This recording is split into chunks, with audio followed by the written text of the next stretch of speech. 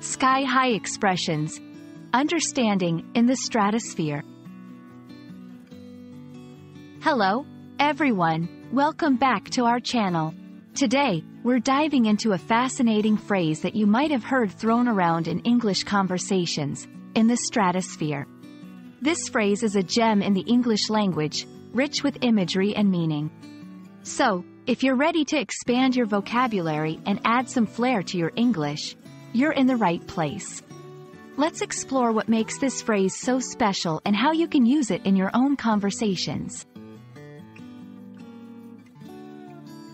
First things first, let's break down the phrase, in the stratosphere. At its core, this expression is used to describe something that is extremely high or far beyond the ordinary in terms of quantity, quality, or degree. The stratosphere is a layer of the Earth's atmosphere above the troposphere, known for its high altitude. When something is in the stratosphere, it metaphorically means that it has reached extraordinary heights, often in a figurative sense.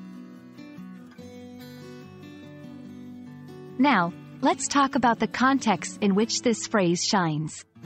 In the stratosphere can be used in various situations, such as describing prices or costs. When prices are unusually high, you might say they are in the stratosphere. Talking about achievements. For accomplishments that are significantly impressive, this phrase perfectly captures their magnitude.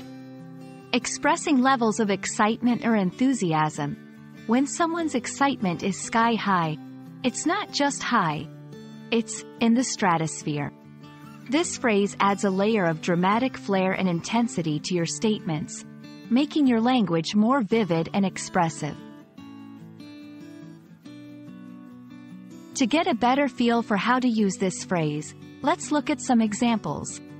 After winning the lottery, her happiness was in the stratosphere. The demand for the new smartphone has sent its prices into the stratosphere. His latest performance was in the stratosphere, earning standing ovations from the audience. These examples showcase how, in the stratosphere, can be seamlessly integrated into your English to describe anything that's at an extreme level.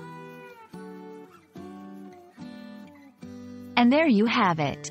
You're now equipped to use in the stratosphere in your English conversations to describe anything that's extraordinarily high or impressive.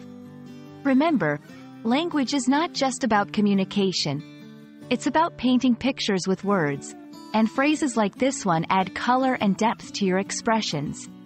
We hope you found this explainer helpful and that you're feeling a bit more confident in your English language journey. Until next time, keep reaching for the stratosphere in your learning adventures.